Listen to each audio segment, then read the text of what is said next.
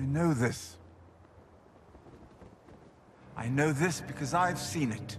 They're the costumes you see on Game of Thrones and other popular TV shows. Now you can see them up close at the Fashion Institute of Design and Merchandising in downtown LA. This is the 13th annual Outstanding Art of Television Costume Design exhibition. Here we feature over 100 costumes from 23 featured shows, really featuring the Emmy-winning costumes, as well as a lot of nominees. Among this year's Emmy winners are the costumes from Amazon's The Marvelous Mrs. Maisel and HBO's Game of Thrones.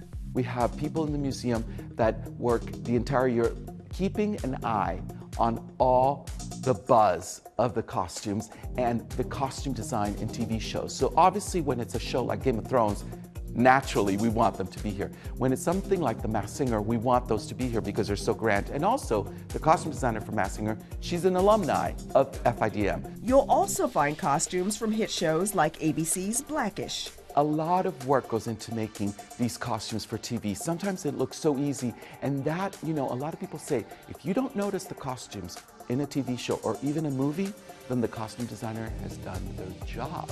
Also on display, sketches, illustrations, and notes from the designers. We have some gorgeous sketches and digital renderings, mood boards here. We like to do that as give an extension of what goes into the work of creating the costume designs, and that there's so many artists that are part of that creation. A fun fact that a lot of people don't know is that the studios own the costumes.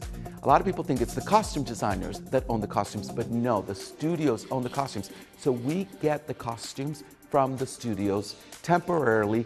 They give it to us temporarily, and then we give it back to them, or they come and pick them up when the exhibition is wrapped up. While the exhibit is free and open to the public, there's also an educational component to help students learn about the art of costume design.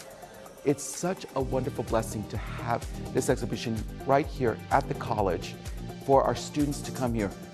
We see every day instructors bring their students, their classes here to sketch the costumes, to learn a little bit about the costumes.